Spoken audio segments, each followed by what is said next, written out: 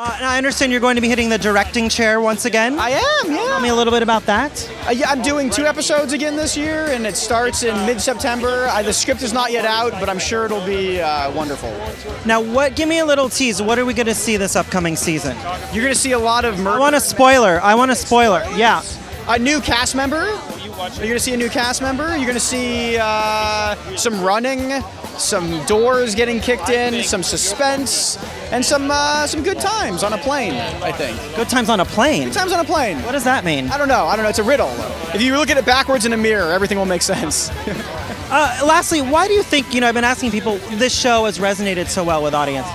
I wish I knew. I think tremendous writing, and we all really like each other. The writing, that's key. Liking each other is key. It helps for sure. We have a lot of fun, and I think that translates on screen.